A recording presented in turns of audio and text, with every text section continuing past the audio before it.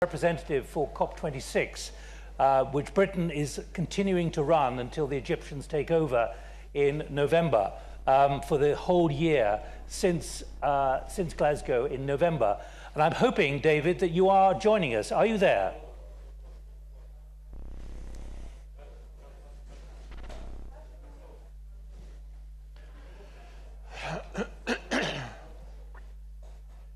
David Moran, are you there?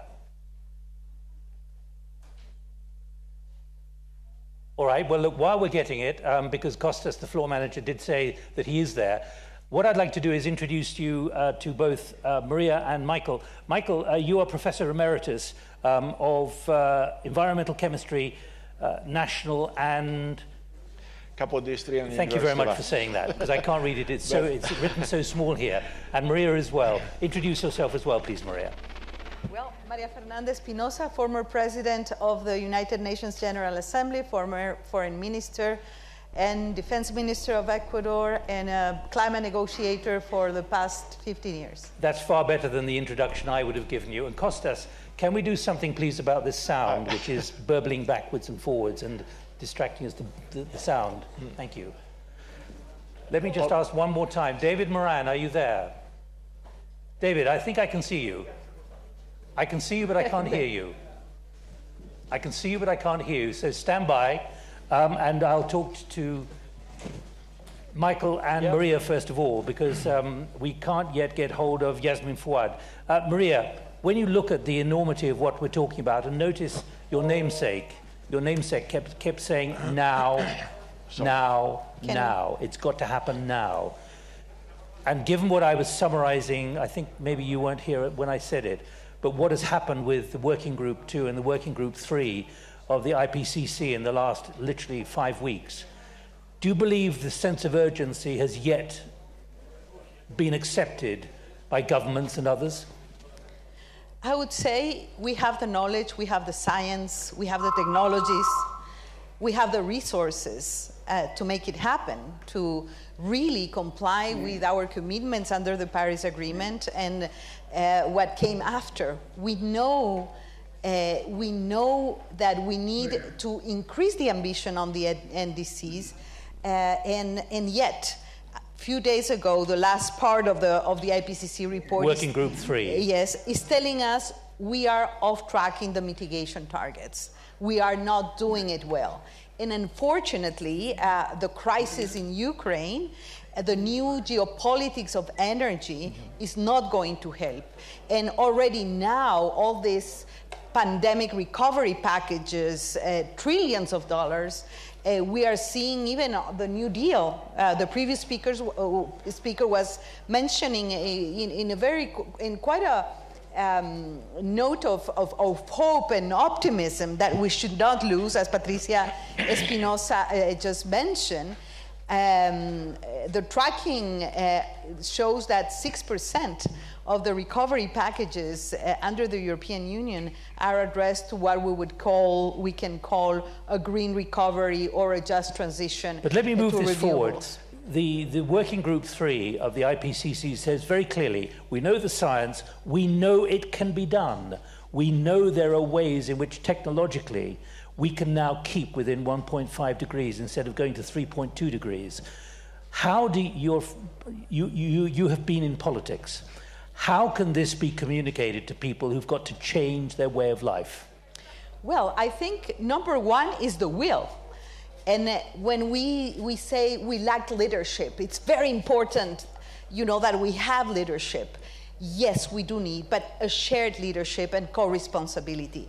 It's not only on governments, but it's on the private sector, it's on citizens, the global north, but also the elites in the global south as well. We have to dramatically and drastically and urgently change our high carbon lifestyles. But can that be done in 3 years, which is what the scientists say? Well, the truth is that this entails a change of culture and behavior. So I think that the behavioral sciences have a big role to play here. But we know that humans can change dramatically their behavior. The good example was COVID. In you know, in a couple of days, we understood that we needed to wear masks, wash our hands, keep social distancing very quickly. Why? Because our lives were threatened. And here is the same thing. The problem is that the chemical composition of the atmosphere cannot be seen by the regular citizen, except for the victims of climate change that are mostly in the global south, in small island developing states, in landlocked countries. So it is a social behavior, but it is also responsibility of the big emitters. Where is the money? That is my question. But if you were still running a government, would you be saying we've got to change before the next election? Absolutely, and I think the power of voters is extremely important, Okay. Nick. When you vote for a candidate, you should ask him or her, hopefully her, you know, to come up with a very strong and clear decarbonization plan and project. The younger generations have to vote for the leaders that are reliable, they can trust, but they can deliver on low carbon development models. Because what we'd like to do is, coming from this series of workshops this afternoon, is work out how things can be done at the speed that the science says has to be done. And for those of you who weren't here at the beginning, I was quoting from Working Group 2 and Working Group 3 from the IPCC. Both reports have come out within 4 weeks of each other, which is remarkable. The science is desperate, though. The science says it's now or never, and that's what the message was literally 2 days ago.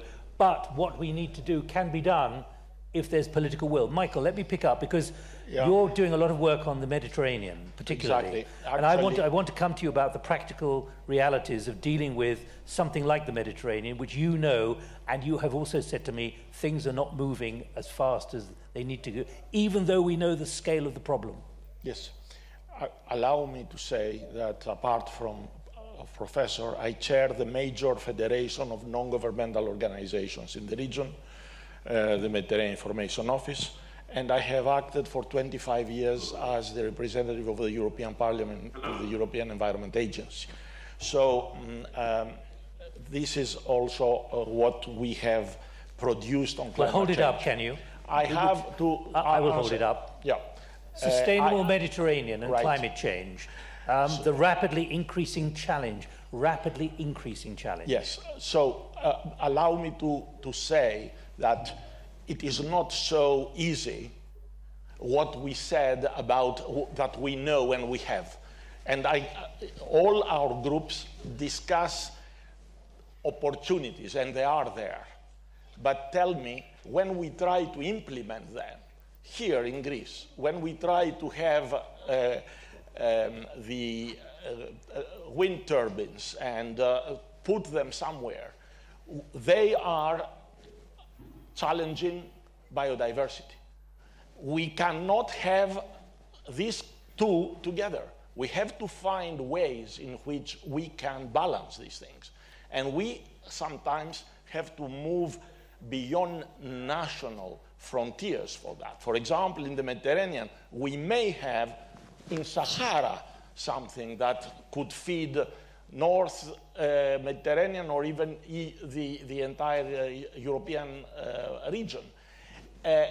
We are talking about the heavy industry of the Mediterranean. Where are you getting the resistance from, though? Picking up on what Maria was saying. The resistance is people, but not only people, is knowledge. We see that we have to, at the same time, safeguard the biodiversity. Yeah, but if there's an urgency, and this is what is coming through from the IPCC, there is an urgency. It's urgency also, Nick, from the biodiversity. And this is, we need, in order to be implemented, these things, we need from the beginning to go down and see how we can balance these things. Because otherwise we are still in silos. So we proposed, for example, the WIFE approach, the water, energy, food, environment, or ecosystems approach. At the same time, when we discuss among the climate, of course, climate people are not only energy. So this is one thing that still we are weak. I'm not saying that we don't have the means. We don't have yet the means to combine things in a way that the society would accept and run with us. Let me give you one more. The heavy industry of the Mediterranean is tourism. How we can, at the moment, solve the problem without planes and ships? Are we ready to electrify this? Are we ready for that? So when we are saying we are ready, we have to be honest with ourselves and our constituencies. I have difficulties with, we have millions of members, 130 federations, national and others. All of us want to move fast. Well, let me put that one phrase from Antonio Guterres, the UN Secretary General, 2 days ago. He actually said in a very undiplomatic way, you were at the General Assembly, but he actually accused governments and businesses of saying one thing and doing something else. He said, they are lying. Is this something you're both facing when it comes to understanding the enormity of science and what has to be done? Maria? Nick, just for one moment, think about countries like my own, Ecuador, that are highly dependent. Sometimes 50, 60, 70% of their GDP comes from oil exports or gas exports, okay? And they have to take, you know, the hard choices. They're middle-income countries, most of them. 70% of the membership of the UN are middle-income countries. They are really between a wall and a hard place, as we say, because they know what they need to do, but at the same time, they don't have the fiscal and the policy spaces to do what they need to do. And it's but not that using the word lying, coming from the Secretary General, who you used to work with, actually using the word governments and companies lying about what they're really doing. Well, I would say that we need to understand what are the structural hurdles of countries, especially when we are not seeing clearly where the money is coming. And the money has to come from the wealthy countries. Not only the money, but the technology transfer, but the capacities, the intellectual property flexibilities for low carbon technologies, and the need to really decouple the right to development, growth, to high carbon investment. And the other part of the equation here is about fighting inequalities. All right. Now, you need to fight poverty. Countries, especially in the global south, they really need to address the issue of high inequality, but we need to come up with compensation mechanisms, with financial mechanisms that would provide this policy and fiscal space. Let me open this up in a moment, but again, Michael, let me just put to you, are you Zerefos. facing what, it's not my word, it's the UN Secretary General saying, in a very undiplomatic way, that with the scale of the challenge, and he said literally 4 weeks ago, he said, a damning indictment of failed climate leadership, people on the planet being clobbered by climate change, half of humanity lying in the danger zone, many ecosystems at the point of no return. Is that what you're facing here in the Mediterranean? It is true that we have double language. Let me put it like that. Is double language the same as lying? Almost. Okay. Because it's different. It's the Delphi definition of lying, double language. Is different with different audiences, if I may say so. So the issue is this. But let me give you an example. For Greece, for example, at the moment, is committed to move fast for renewables. At the same time, we consider also extraction of fossil fuel from the sea, and this, you have to see it in a different way. If we use these deposits, it could be a game, a change game in the region, geopolitically. So you cannot say to any government that you have to forget altogether about that. So you see what I mean. It's not a lie. It is double language. Well, to a certain extent, is the same language, but the emphasis is different when we have different All right, audiences. Michael and Maria, who knows much better. Right, Michael and Maria, stand by for one moment, because for those of you who've been here for the last hour, you can see this is a very moving feast. And you can see that up there, we've now got 3 other figures who've joined us, as well as here. And I'm assuming that exactly, Costas, I was about... I was in the audience. But this is an evolution which is taking place. But most important for the moment, if I may say, is on the left of our screen there, who's David Moran. David, welcome. We know you've been struggling to get a connection. And the reason we're struggling here is because we were expecting to hear from Egypt, from the Minister of Environment, who's running COP27 at Sharm el-Sheikh from November. But COP26 is obviously still very much under the British presidency, driving forward progress. Now, David Moran, welcome. And I'm going to introduce the other 2 of your colleagues who are sitting there on the screen in a moment. But why we've asked you, and we are now on time because we do not have the Egyptian minister.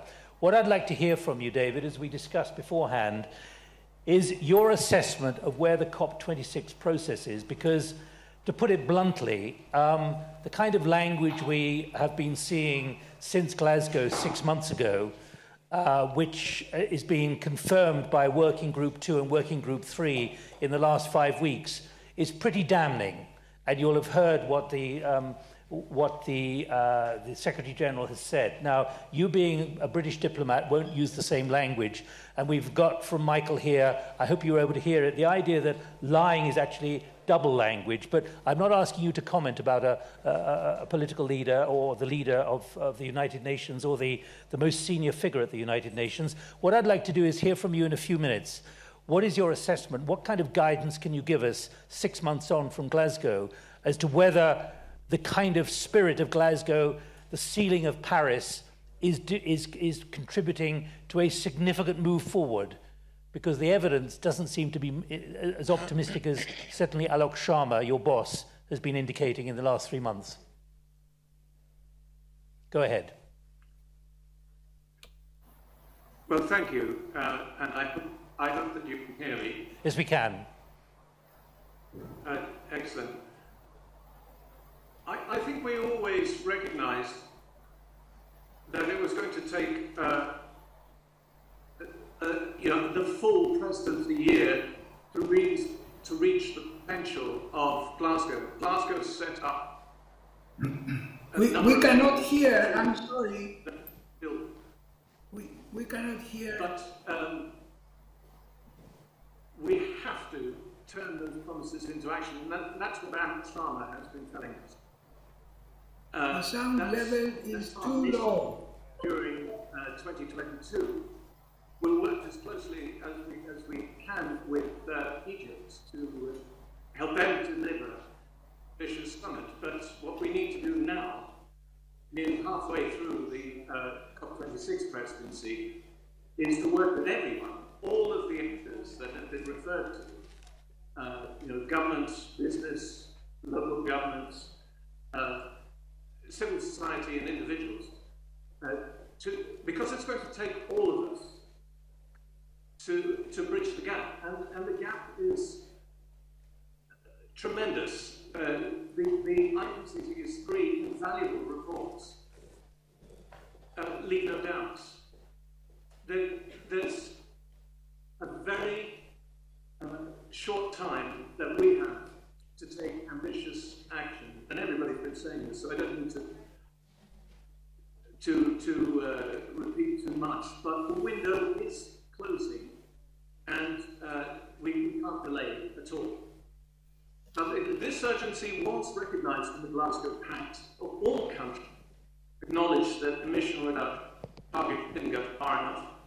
That's why there was a request in the Glasgow Climate Pact requesting everyone, all countries, to revisit and strengthen 2030 NDC targets to align with the Paris temperature goal by the end of 2022.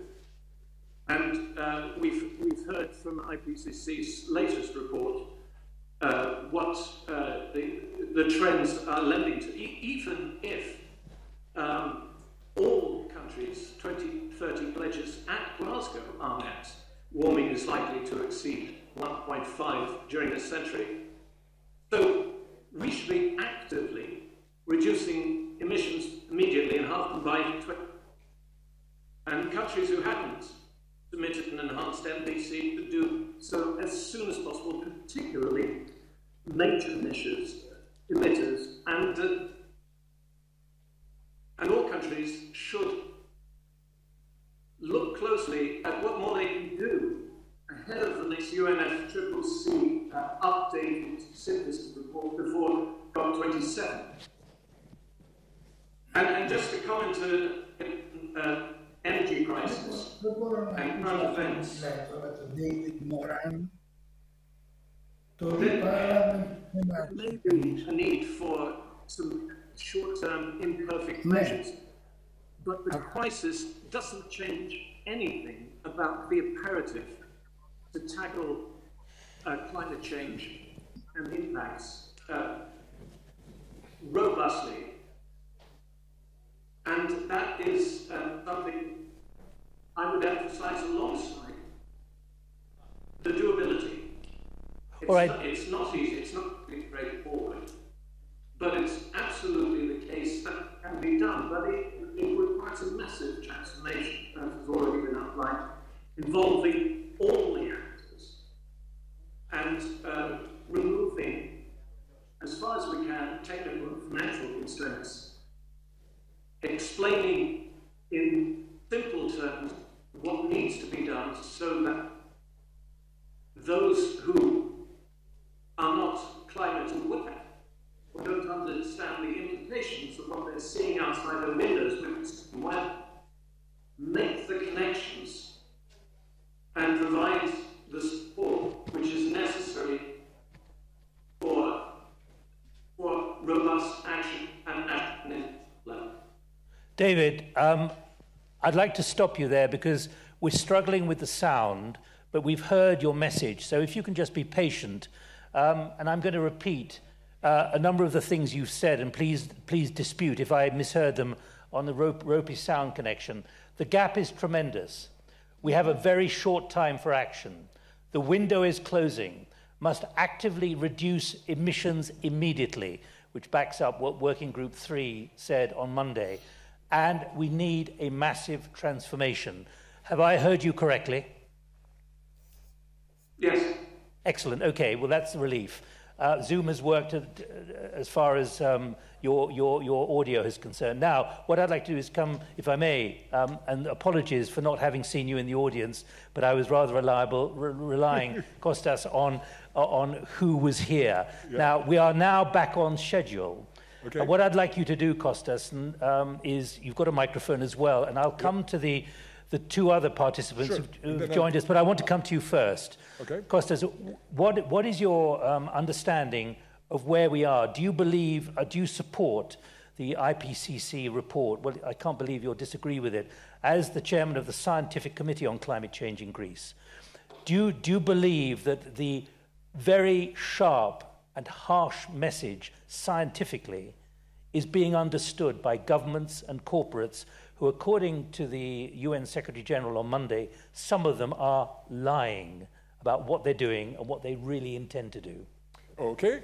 I cannot talk about all the governments in the world, about how much they are lying. But you can give an impression. The message is very, very clear, and it comes at a very critical moment, given the war in Ukraine. I think I will isolate from the entire message the fact that it can be done. Yes, we're running out of time, but it can be done. And you believe as a scientist it can be done? I believe as a scientist it can be done.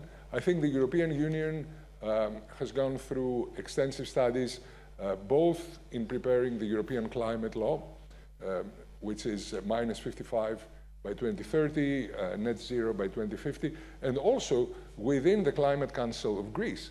We've seen studies that make it quite clear that if we take the right measures, yes, indeed, we have to start now, but it is entirely doable and financially feasible to reach climate neutrality by 2050. Do you believe you have political support for that view? Because we were talking to Maria about that, about the fact that it's all very well saying it can be done, but it requires very clear political messaging.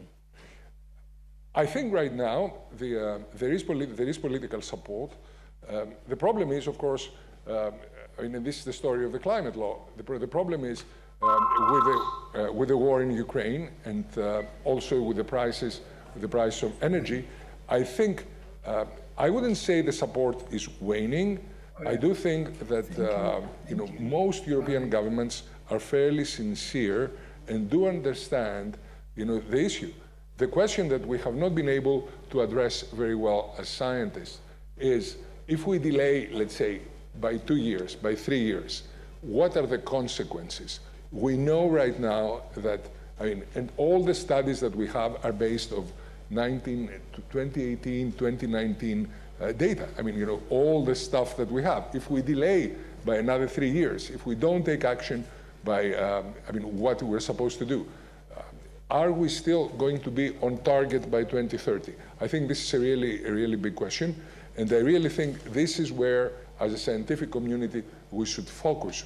Yes, it's absolutely urgent, and there's no question that we are going to fall in the short term behind in our climate ambition, but I think what is happening in the Ukraine is going to expedite very, very much the development of green energy. You may not have been in the room when I quoted this an hour ago, but I tried to summarize what happened from Working Group 3. But this from lead author Helen de Koninck, who's at Eindhoven University, quote, "We have to peak our greenhouse gas emissions before 2025, then reduce them rapidly." Right. You've just talked about 2 years, and we're 2 years away from 2025-ish. What do you say to her? Because if it's another 2-year delay, that... Absolutely. But on the other hand, we have to be, as a scientist, of course I want to do it before, and of course we have to peak by 2025. But the reality for governments is that, and I'm glad I'm not in government, is that they have to balance many different other propositions. And the question is, the issue that we really have to address is, yes, convince them that it has to happen now, no matter what the cost is. All right, well, I want to hear from all of you how you convince governments to take the regulatory measures, to introduce what is necessary, to introduce the imperative. But let me go to the other two guests who've joined us. Christos Zerefos, who's Secretary General of the Academy of Athens and the Climate Envoy for Greece. Welcome, Christos. And also Petteri Taalas, who is Secretary General for the World Meteorological Organization, the WMO. And Petteri, you, of course, made a big contribution to working groups 2 and 3, and we've seen you in the press conferences and so on. But can I first, as I'm in Delphi at the moment, go to Christos? First of all, Christos, just pick up on what we heard from Costas about the imperative of action now, because the scientists make clear it's got to be done now. It can't wait 2 or 3, 4 more years. I'll go to your question, how to convince the political leaders to take action according to Costas' suggestion. I think they know that the cost of doing nothing is very high. For Greece, we have estimated at the Bank of Greece, at the study, that the cost cumulative at the end of the century is up to 700 billion euros. If we adapt, that cost is reduced to about 400 billion euros. These are large numbers, and they have great effect in the balance, the annual balance of every country. And like in Greece, similar numbers and larger are the costs at other neighboring countries. So I think that's the best way to convince politicians to take the right decisions and take them as promptly as possible.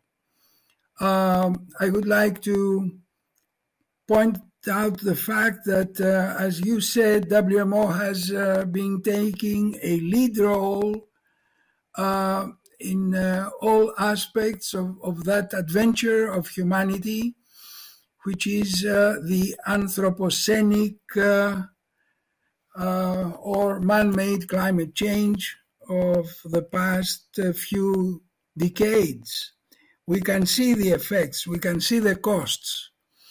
Now, there have been some statements yesterday and the day before yesterday by the State Department in the United States and by the President of the United States that the costs are going up.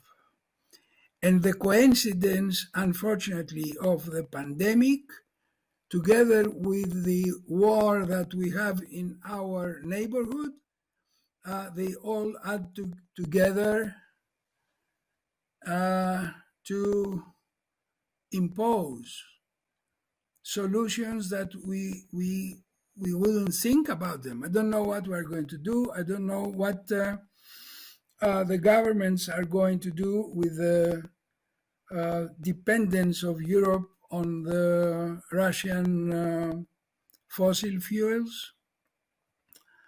And this is something that may delay somehow the decisions which were underway. The European Union has been always in the forefront in the case of climate change. Now, going to our dear friends and colleagues from the United Kingdom, I would like to parallelize the Montreal Protocol, which was at a turning point in 1990 when there was a large conference organized by Thatcher, and most of the countries were hesitating to implement the decisions that have been proposed in the Montreal Protocol in 1987. Now, the conferences which followed the London Amendment Conference in 1992, we were very lucky to have the eruption of Pinatubo, which accelerated the destruction of ozone, a different story, but it's parallel that it has accelerated the decisions. And I remember that there were only 35, 40 countries who have signed in 92, and after the eruption, because ozone has been seriously depleted, after that eruption, everybody rushed to go and sign. Today we have 220 signatories. So could I interrupt at that point? Are you saying that what we need now, tragically, is a don't look up moment? In other words, a moment of imminent catastrophe, which is going to mobilize people. Many people in this room are smiling, some of them are laughing, but I think that I'd like to be interested in other people's reaction. But is that what you're saying when it comes to ozone, when it comes to the Montreal Protocol? Yes, I'm saying that nature, Mother Nature, protected the ozone layer because the decisions have been hesitating to go out, and they came immediately. And I think now it's time that we have to face that natural disasters, their number, intensity, their frequency is going up. We know that the poles of our planet are overheated and the ice is melting. These are very bad signs to us as scientists that the destabilization of our climate will go faster and harsher.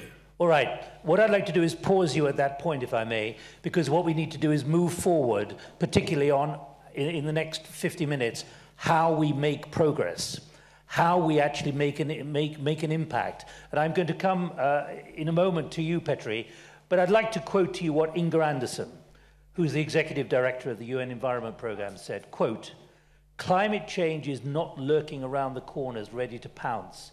It is already upon us, raining down blows on billions of people.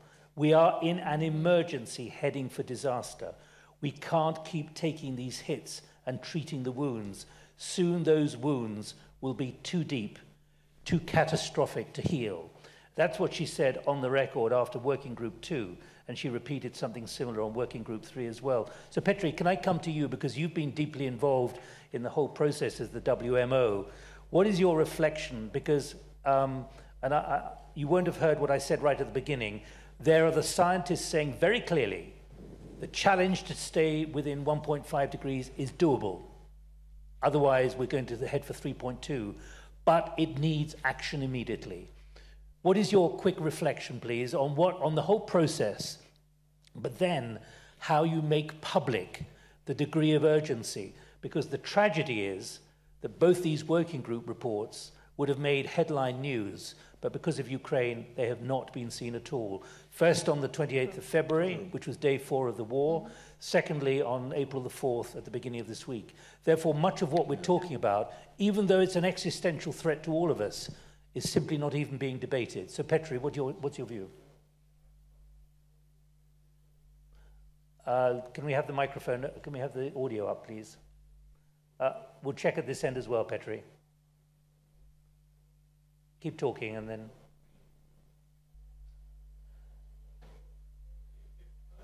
Keep going. Petteri, are you on mute where you are, or do we have a sound issue here? Let me tell you, I have been working in television for many years. What we're trying to do this afternoon is actually very ambitious. So we take Zoom for granted, but actually organizing Zoom and doing this kind of thing is really tough. So hands off to the technicians here for making it work. Petteri, have another go.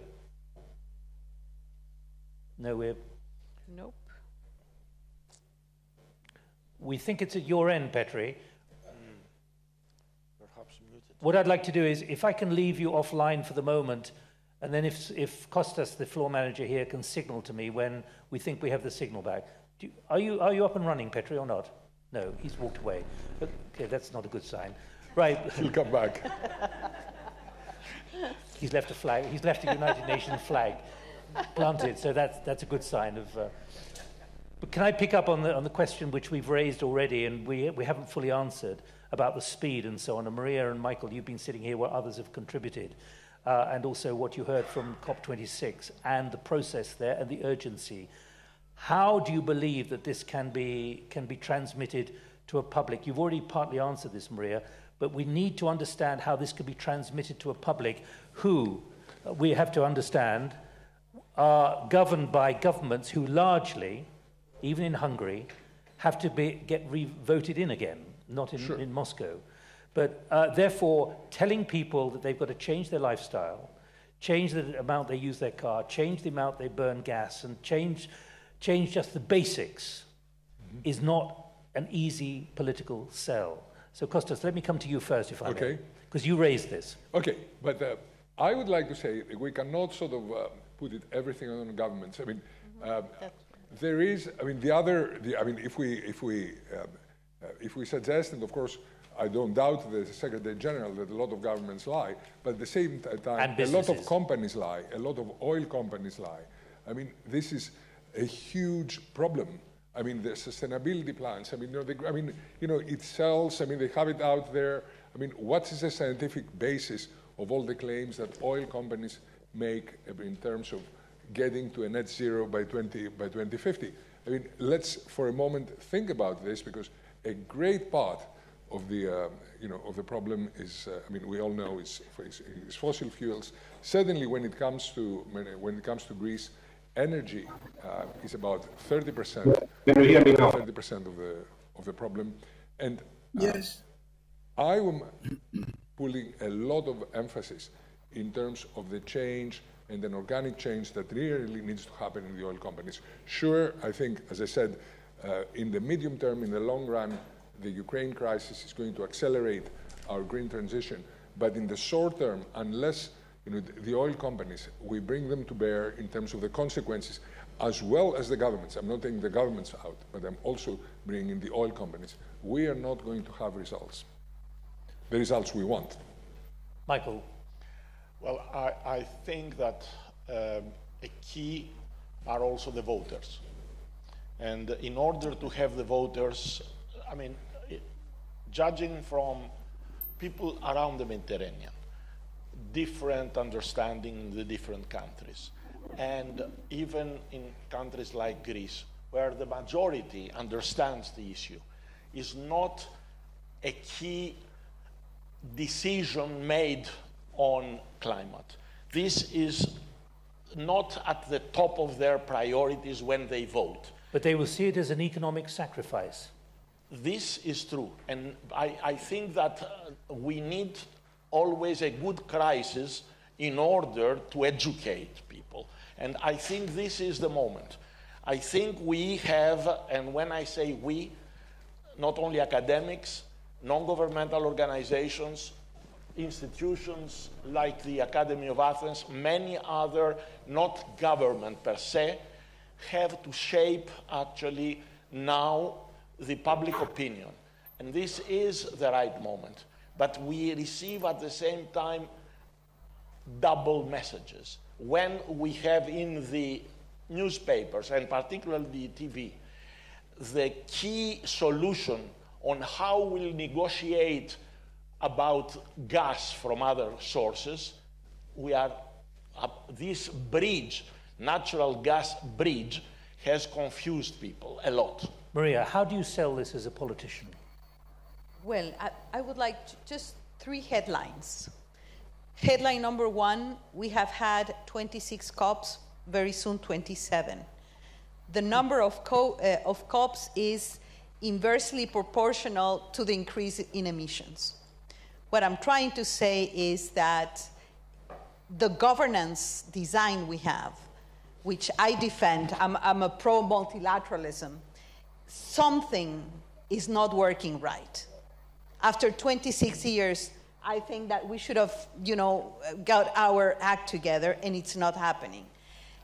I'm saying this because the issue of accountability, the issue of implementation is critical, not only on the arithmetic of emissions, not only on the mitigation side, on the adaptation side, on the loss and damage side, on the resilience building side, on the climate finance side. So this cannot be seen just an arithmetic of emissions. But there's a very clear shopping list on Working Group 3. It's very detailed. It's an enormous document saying this is what needs to be done. But my worry here, Nick, and sorry I'm interrupting, is that we talk about we are reaching a point of no return. Let's think about the future generations.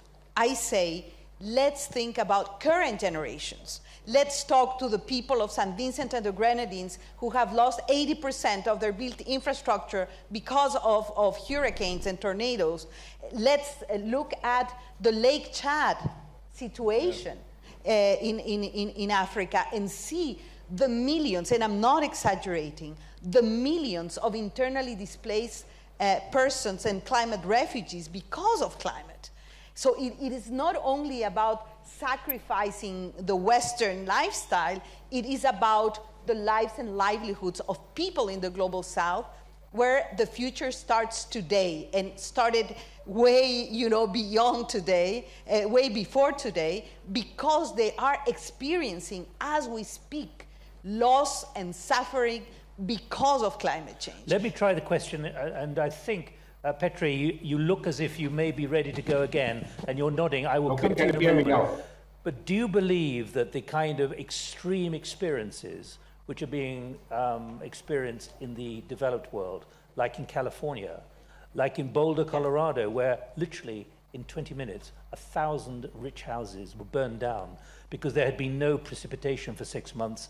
There had been a hurricane in December, and it literally destroyed what you've seen in the Eifel district of Germany last July, Correct, what you've seen in other places as well. I would put to you, and we've seen it in our own neighborhood in London, where we had an extraordinary Singapore without the heat. Suddenly there was an enormous amount of rain, and it flooded people's houses, and suddenly the people who go to their pinstripe jobs every day were saying, that's about me, it's not about polar bears anymore, it's about me.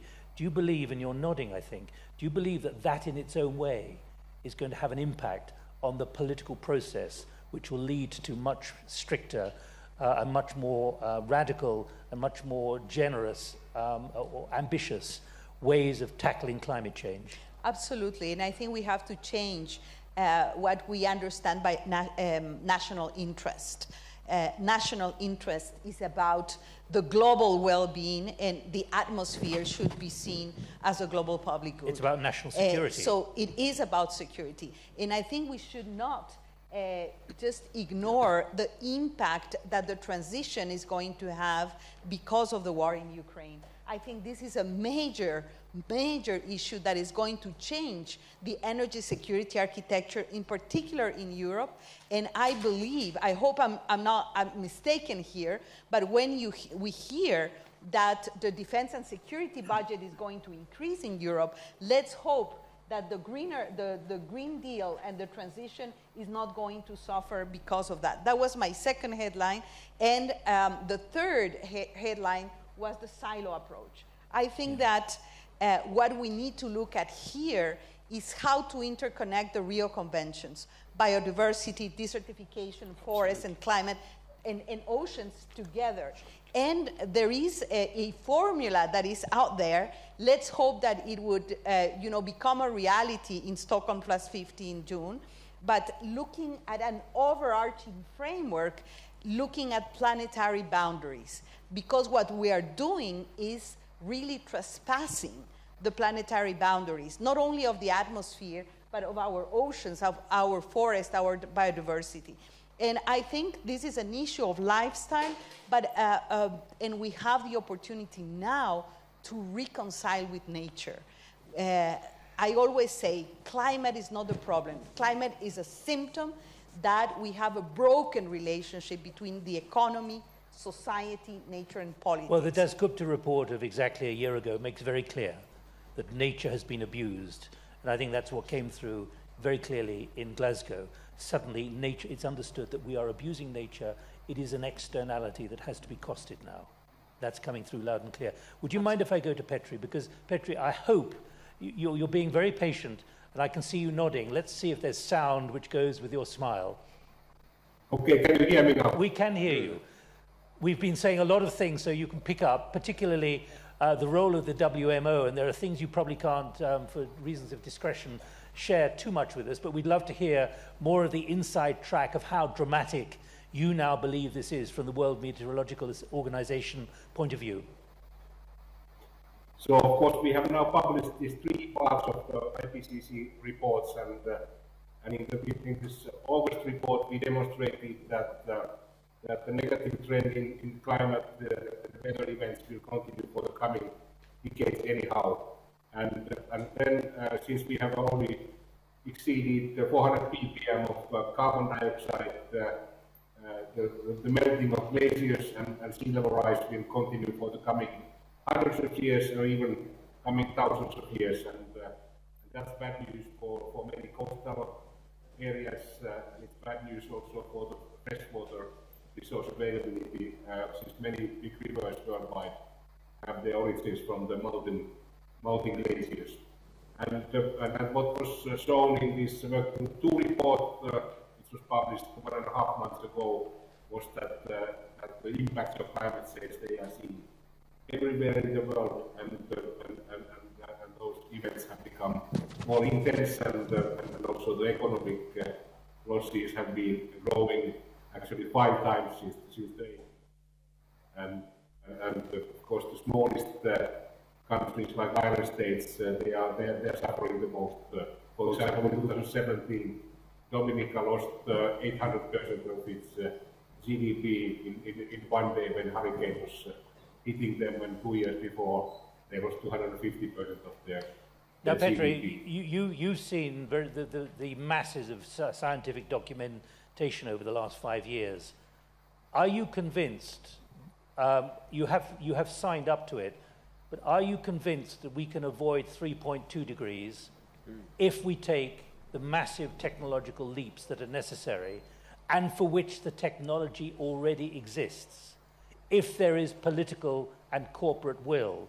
So my question, building on what Costas and Michael and Maria have said here, very clearly, are they prepared to run with what is now possible can there be a significant change which makes this all achievable as opposed to something we'll be talking about at other conferences for the next 10 years? So what the report that was published on Monday shows is that the prices of solar, wind and energy solutions, and also the price of electric vehicle has been dropping dramatically, and they have become more affordable. And what is good news is that the private sector has started moving, and there's growing interest among the private sector to be part of the solution, and also it's a business opportunity. The main challenge is in the so-called BRICS countries, especially to convert their energy fleet to be less dependent on fossil energy, and it's a question how much the G7 countries could put pressure on those countries to speed up their process. And there's also need for technology transfer from Western countries towards countries like India, and most likely we have to build also more nuclear energy to comfort the huge energy need that we have in for example, China and India. But we are no more heading towards 5 degrees warming, which was the worst case scenario from the previous IPCC report in 2014. So things have already been happening, and with the past 15 years, 32 countries have reduced their emissions, and at the same time their economies have been growing. So it's doable, but so far we are not heading towards the Paris targets, as we all know. I mentioned that right at the beginning, certainly as part of the introduction to this, what is it, becoming a very extended workshop. But let me ask you about you as the WMO. I can't reveal who the kind of people I've been talking to have been in the last 48 hours, but I can tell you that there are voices of anxiety that actually this report, because it had to be a consensus report, has been watered down to the point where the science is credible, but actually the scientific reality is even worse than was put into this Working Group 3 report. Is that your view as well at the WMO?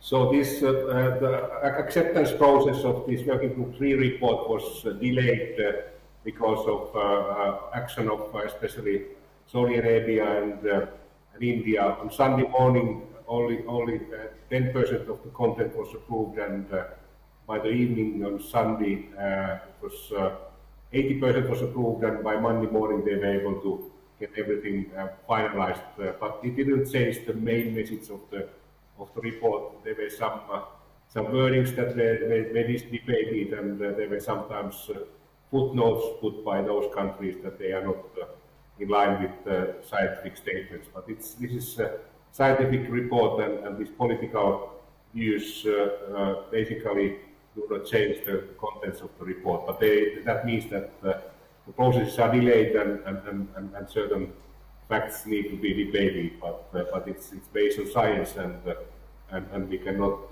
change the science. But do you at the WMO actually believe that the state of the science is even worse than was confirmed in the document on Monday? I don't agree with that.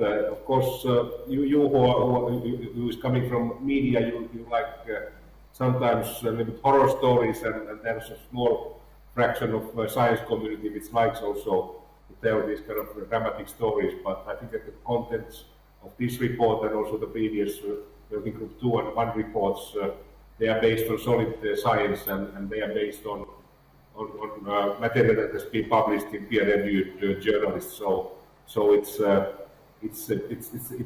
voice of science, and you cannot debate. All right, Petteri, for the moment. Now, right, I'm told that our minister from Egypt is not joining us. So, for those of you who have joined and wondering what you've walked into, you've walked into a rolling workshop where anything can happen at the moment. And anyone can come onto the platform almost, and I'm going to invite you to join in as well. Yeah. So we're being flexible, and maybe if we can see as well, Costas, could we see the 3 guests, including Christos and David? Because what I'd like to do, we're going to keep this running until 4 o'clock. In other words, we have 33 minutes. And I'd like to engage anyone from the floor as well. What we're looking for is very clear messages of how we can take forward the possibility of reducing our consumption of greenhouse gas emissions at the speed, at the vital speed, that the Intergovernmental Panel on Climate Change has made clear very, very sharply in its report on Monday. So please put up your hand, and Costas, if you can make sure we have a microphone. I'll come to you in a moment, but David and Costas, I wasn't able to see you at any point during the interventions we've just been having. So can I just ask you, David, representing COP26, we're not going to hear from Fuad from COP27, so you've got it all to yourself now. Is there anything you'd like to add and reflect on? I'm afraid your sound quality was marginal when we last heard from you, but is there anything you'd like to add quickly about where in the next 6 months before Sharm el-Sheikh in November, you and working for Alok Sharma, the president of COP26, believe you can still take it, even with Ukraine, even with all the geopolitical pressures on governments at the moment, which is another existential threat? Help us understand. I mean, you work for the Foreign and Commonwealth and Development Office, so you're a diplomat. Help us understand where this process can go within the limits of diplomacy.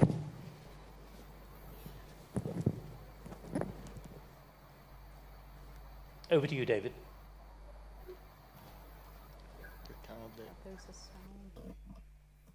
We're struggling with we're struggling again, David. Can I just check you're not on mute?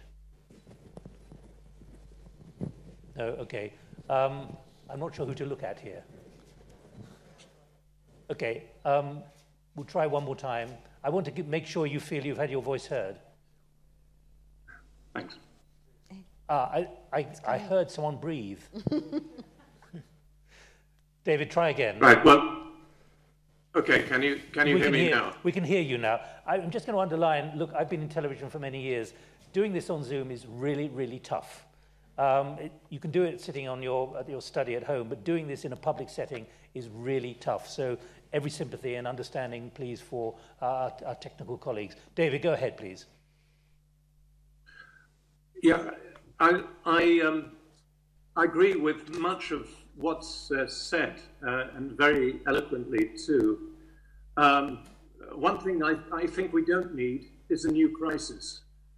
We face so many challenges already.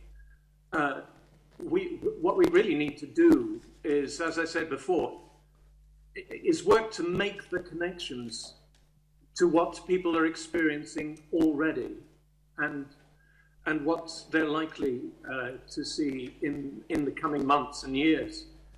And that means really clear messaging from government, but also non-governmental, and also listening to people, including from small island states, vulnerable countries, peoples, and young people who often have the clearest of visions. There is a consensus to be built, but there'll always be challenges, and we need to be ready to challenge back and say that moving quickly towards the net zero targets and acting immediately to reduce emissions are the right answers for all of the questions posed to us, including the current crises. There's also a risk of people feeling a sense of helplessness. The challenge is too big. I think it is important, as many people have done today, is to underline it's doable. It is doable. It's not easy, but there is momentum underway. There are people already making headways. You see it in cities where good results can happen fairly quickly. And you hear it in some governments who have shown a good degree of ambition while also achieving economic growth. So it's doable. We need to keep saying that it's doable and the benefits are there, and the costs of not doing so are very high. Now, let me ask you about one thing you said there. We face another crisis. We face a crisis. And I mentioned the don't look up moment coming.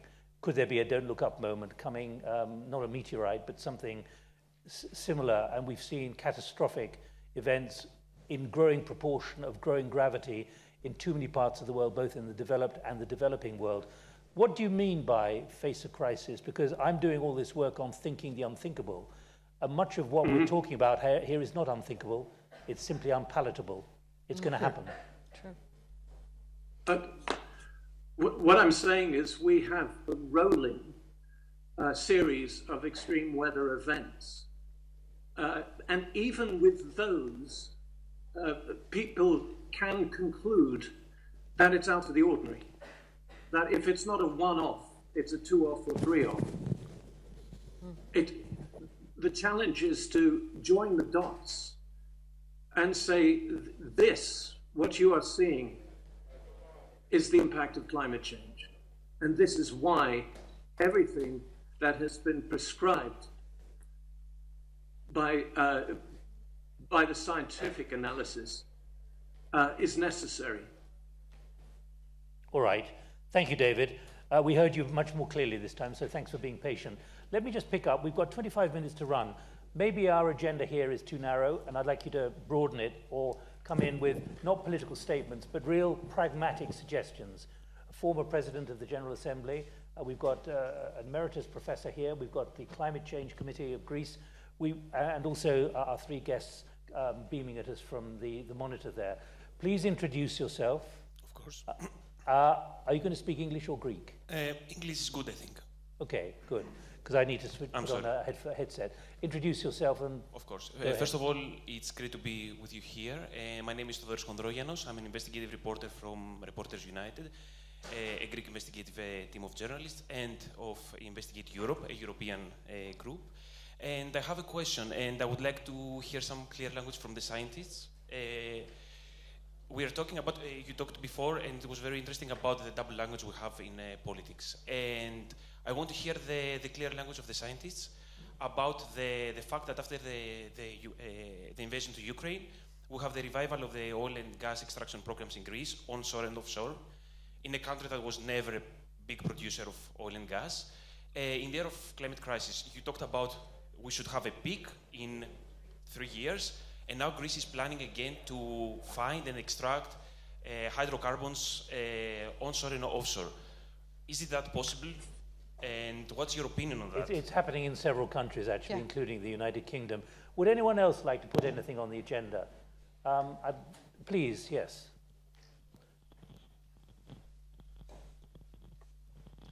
Hello, it's a great honor to be here, and your panel is really impressive. It's amazing to hear... Do introduce yourself, please. Introduce yourself. My name is Thanos Belelidis from Simpraxis team, a Greek consultancy on sustainability. I'm coordinating a panel later on in the day with major corporations. I have a very straightforward... You need to ask them whether they're lying. I will. Quoting the UN Secretary General. I will. I have learned a lot from your panel. I have been here from moment one. I have a critical question. As you understand, I'm obviously on your side 100%. But we are in the middle of a war that will not finish soon. We have energy shortage, food shortage. We have a problem with migration, which is of unbelievable size. Do we really care about sustainability and climate crisis? Or are we talking about a scary future that is not tangible in our everyday realities while war is? Like certain oils have tripled their prices at the given time. But the fact that the temperature will rise at this rate in 20 or 30 years appears to be too far away. What is your opinion on this? Well, look, I don't think I really need... Please, if anyone would like to answer this, may I answer that myself? It's not me saying this. It is very clear from the IPCC, this is an existential crisis for the planet. You can't avoid that. You can disagree with the science if you want, but the scientists have made it very clear. I'm going to put in one rider here, though, which is, I think, deeply concerning. I come from the United Kingdom. We've had something called a Brexit problem. And one of the key people Don't draw me on that one. One of the key people involved in leading that campaign was Nigel Farage. He has decided to change the Brexit campaign to an anti-net zero campaign. Oh, God. Thank you. Oh, God. And there are MPs who are now members of Parliament. We're hoping to hear from the Business Secretary, the United Kingdom Business Secretary, in about an hour from now, Kwasi Kwarteng. I'm not necessarily going to put this to him, but there are politicians who now see votes in being against net zero, even though the science is saying it. Now, I'm just putting that on the agenda. Things are changing. Things are changing in politics in, I think, what are very disturbing ways. Does anyone else want to come in on that particular point? And then we'll go to this particular point about reinvestment in hydrocarbons. Michael. Well, two things. Yes, indeed, it is very difficult to ignore the pressing issues at the moment. And this is a discussion for parallel solutions, always. So this, I believe that it will be hypocrisy that we expect that governments will think only about climate change when they are in front of this kind of pressing But do you agree issues. that this is an existential crisis for the planet? Absolutely. Does anyone disagree with that? And let me say something on that. I believe that we need more alliances. This is why I'm saying that the security, the climate security, should be placed in a tetrahedron, if you wish, of water security, energy security, food security, and ecosystem security. At least these four, together with the climate, will allow not to speak about separate silos. Silos will be there, but the channels will increase among them. And this is, for me, it is very important to be discussed in the two next COPs of climate change and of biodiversity. Costas. Okay. I'm sorry to hear about the UK, because there will always be people that are anti-everything, just like, you know, the anti-vaxxers. And one of the things that we have not done a great job as scientists is to really convince everyone about the importance of science in our daily lives. The reason I'm raising that, not because I come from the United Kingdom, is that there are those who see political advantage now in fighting and challenging the principle of net zero. Of course, because I mean these are the people that are anti everything. But you know, coming back to the problem at hand, you asked earlier, and there was this question. Let's say geopolitically, I mean, oil, gas in Greece. If there's a company that believes that, I mean, if we have a horizon of 10 years, by 2035, we're not going to be using gas in the Greek power plants, hopefully, at the most by 2040. Which company is going to go out and invest? Actually, they haven't even found deposits. They're going to go out, get them, do all the development, and then exploit them only for 10 years. You know, this is, you know, if a company thinks that they can make money out of this, what can I say? But I want to take a different tack for a second. On one side, I said how important it is to hold industry, and particularly the oil industry, to bear. At the same time, we should not underestimate, and I think this is the time to tell everyone what we can do as individual citizens. And this is something that, I mean, in this entire discussion, we tend to leave out. I mean, well, let's put it on the agenda for the last 20 minutes, please. Okay. What do governments need to do? Okay. What do governments need to do? Obviously, this, provide huge incentives for the just transition in the and incentivize to a large extent. At the same time, I really think that the economy should put a huge premium on companies that do not cooperate. How did we end up, for example, by analogy, with the tobacco industry? I mean, people knew for 50 years now that smoking is extremely hazardous to your health. Sure, it was not an existential crisis. It was not for everyone. It was only for people who smoke. yet it took almost 50 years to come to the point that, you know, the people who smoke are a tiny minority compared to the people who don't smoke. Well, what did it take? It took a lot of, you know, in some cases, governments punishing, you know, tobacco industry, but it was also the consumers and, you know, and everyone. I mean, there was a huge movement not to invest in the tobacco industry. Another example was, you know, in South Africa with apartheid. I mean, the whole movement around the world, do not invest, you know, in South African companies because they're supporting apartheid. I think this is another part that really needs to be done. I mean, at an individual level, at the economy level, and you know, the people not investing in companies that do not have clear, sustainable plans, you know, for the future. But the brutal reality is large numbers of hedge fund investors and others are making an enormous amount of money by investing in hydrocarbons at the moment, even if they are going to be stranded assets eventually. So this is where disincentives stick around for Kwasi Kwarteng because he believes in free enterprise. I mean, assuming he joins us from London, he's the business secretary of the United, and I'll try and put that to him.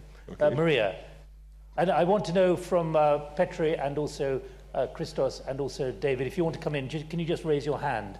Because otherwise I can keep going around, but there are other questions in the audience.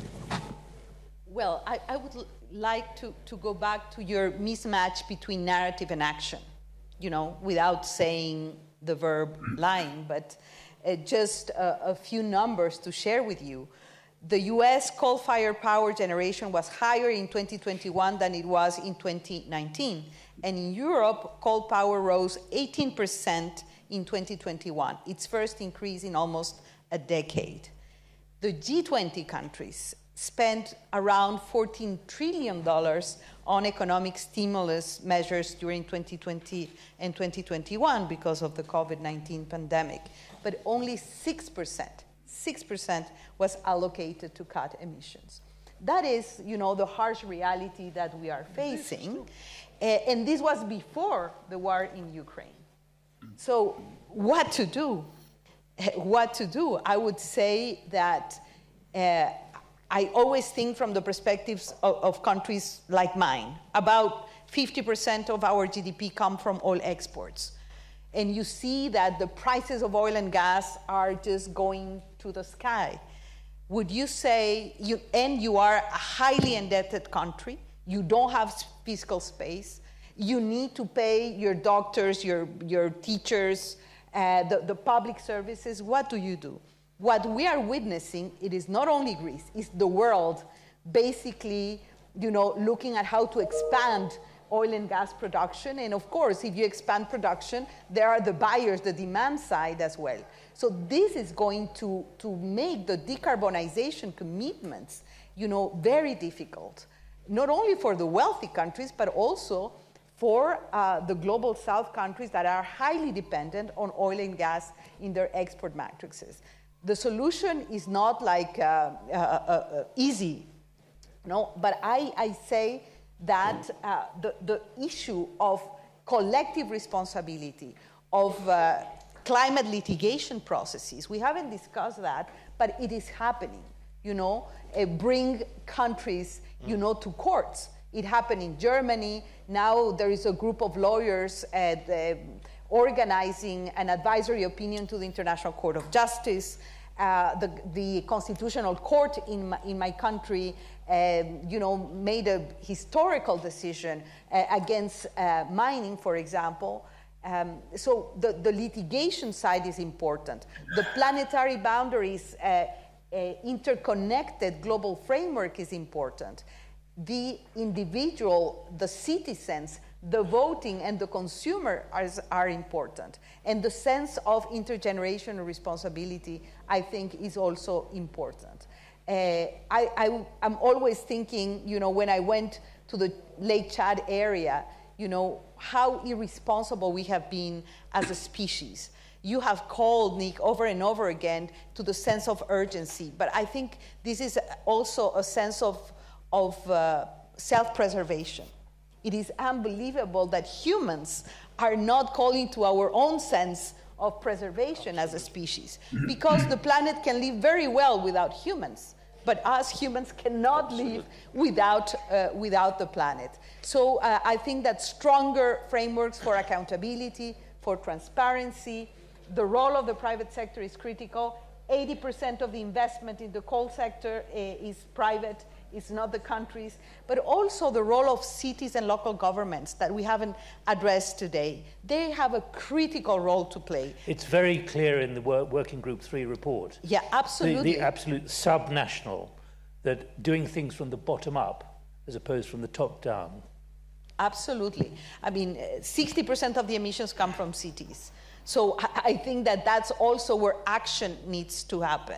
It has to happen at the household level, at the local government level, because of the sense of, you know, the law of subsidiarity, let's say, at the government level, but at the multilateral level. We really need to be serious about the commitments we make. And just, I use these two numbers on the G20 stimulus packages, but also on what is happening in terms of coal consumption in Europe. Well, let me go to Petteri US. now. Petteri and Christos as well.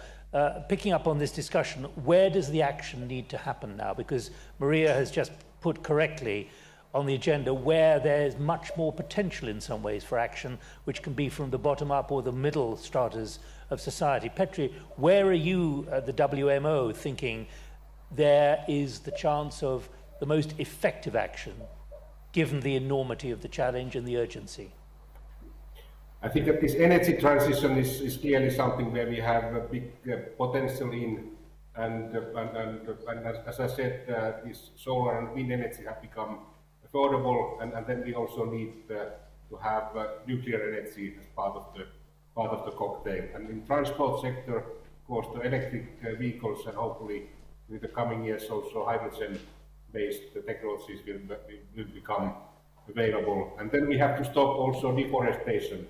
We are often blaming the developed world only, but if you look at the most recent IPCC report, it shows that deforestation has had a major impact in Latin America, Africa, and Southern Asia, and that needs to be stopped. And that's also related to our diet. We have been cutting those forests to feed the cattle, and we need soybeans for feeding of the cattle. So also this reduction of use of meat is needed. But I think that we have plenty of these low-hanging fruits, as the Working Group 3 report was showing, and things are happening, but so far, unfortunately, too slowly. Christos, what's your view? Well, let me tell you a few things that I believe are important. First of all, the deforestation that Petteri mentioned before, I think it's of utmost importance. And that will be the next... Can I just say that will be the next session in here in a few minutes. So we're going into detail in a moment. Go ahead, though. I just wanted to point that out for our guests here. If you let me to finish up, I would appreciate it. Thank you. So the deforestation is indeed important, and I was sorry that in Glasgow, the deforestation agreement signed by more than 100 countries, which is very welcome, it will start being implemented after 2030. Why not from now? Sharm el-Sheikh could correct that. But mostly I would summarize, because I have only a few seconds to speak about my position. I would put one word: education. Education to all ages, to people to understand the critical point that we are in our planet. Not everyone understands the critical point of our planet. Nobody and not everybody understand the importance of the poles that are melting. The ice caps of the earth are melting fast. Nobody appreciates the heat waves in Canada and Siberia, what signs give us. So these things are being presented also by you, Mr. Convener, as a world-known journalist in the best way. And Sir Attenborough is doing his best, and David Morton and all these people in the panel. We are all trying to convince the governments. Now, I will finish with a quote from Mahatma Gandhi. You know, the earth can feed us all, but cannot satisfy all inhabitants in this planet. Unfortunately, our change of mentality and way of living, our change towards renewable energy resources that are everywhere and we don't use them. These are the things that should be included in any educational program everywhere on that planet. Thank you. Thank you. I haven't forgotten that question from the middle. And we have literally about 6-7 minutes, but each of you, or those of you who want to intervene, that question about the guaranteeing supply of energy, and the way to do it is now exploitation of new wells, new drilling, partly funded by the fact that gas and oil are so expensive, about whether in principle and ethically this is the right thing to do to ensure economic prosperity or economic activity which can survive what is coming down the track because of the Ukraine crisis. What kind of views do each of you take about the real tension here between the need to keep an economy going, but the need as well to reduce the consumption of hydrocarbons at the pace that Paris expects? Michael.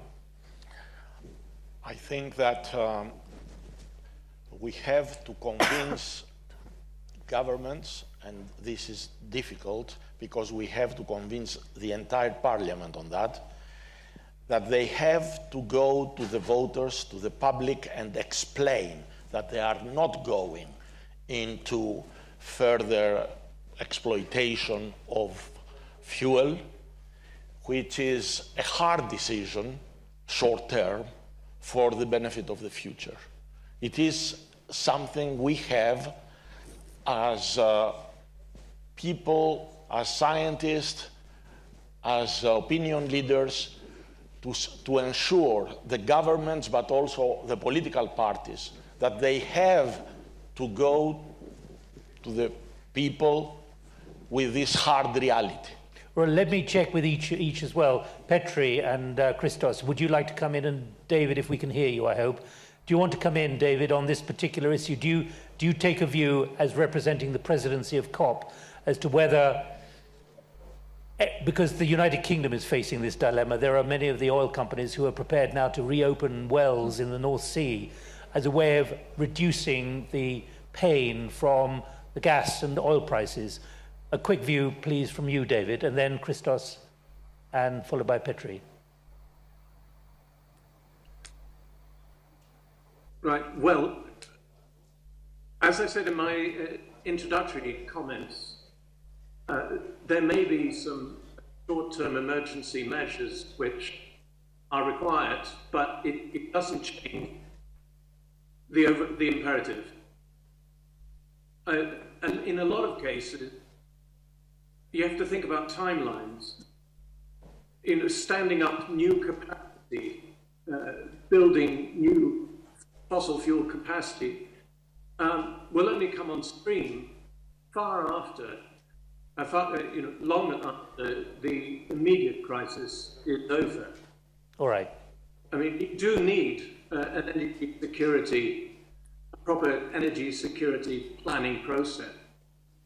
But first and foremost, it needs to be built around renewables and, if necessary, some transition fuels. But the transition needs to be very, and it needs to lead to green. Thank you, David. Christos and Petteri, can you keep your remarks quick, please? Christos, do you want to come in quickly? I fully agree with David. He has covered me. Thank you. Petteri. Personally, I believe that there's going to be a peak in consumption of fossil energy during the coming couple of years. But thereafter, I believe that it will speed up this green transition, and people are more eager to buy electric cars, and also this renewable energy and nuclear energy build up is going to happen. That's my personal belief. Maria.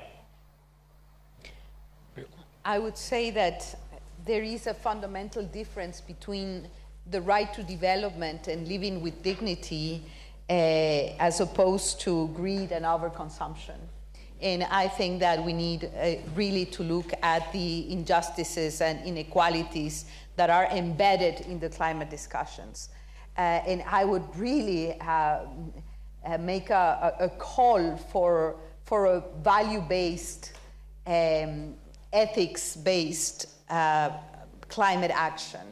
And when we talk about climate finance, let's be serious about making sure that the poorer countries have access to climate finance, both for mitigation and adaptation. And we have to explore perhaps creative ideas like debt for climate swaps. We need to explore creative ideas such as using the principle of precautionary principle in climate, compensation for not doing.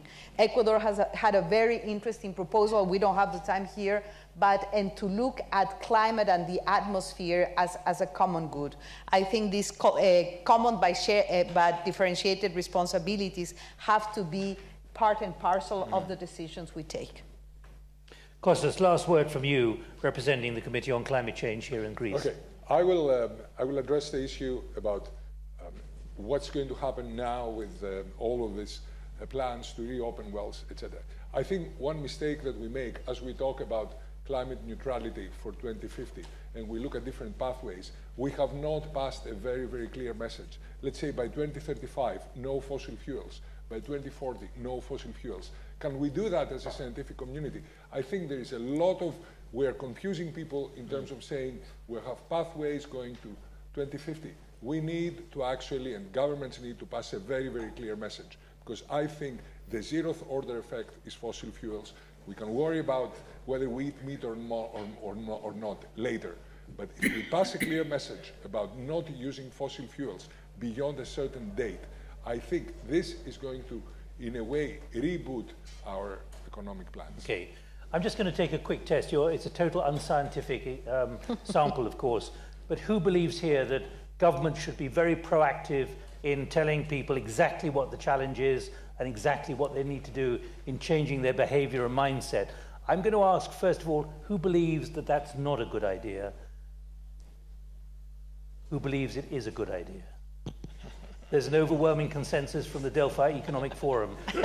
all 50 of you. It's a bit like you can use unanimity. We have unanimity. Report that, please. Anyway, look, thank you very much. We're only pausing for a moment. Thank you for your stamina, your patience, your understanding. I think it's been a very rich debate, even though there's been some interesting technical challenges, non-appearances, but other appearances. Can I thank everybody for their forbearance and patience with me and also with the audience. Don't go away. Do have a coffee or something, but we are going to be talking about forests coming up. That's going to be chaired by Spiros, who's going to be here. But I'm hoping to be back to talk to the UK Business Secretary, Kwasi Kwarteng, who's an advocate of free enterprise solving all these problems. I hope he joins me from London in about an hour and a bit. So please don't see this as the end of an endurance test. It's merely a staging post. Please come back. Take a break. Thank you.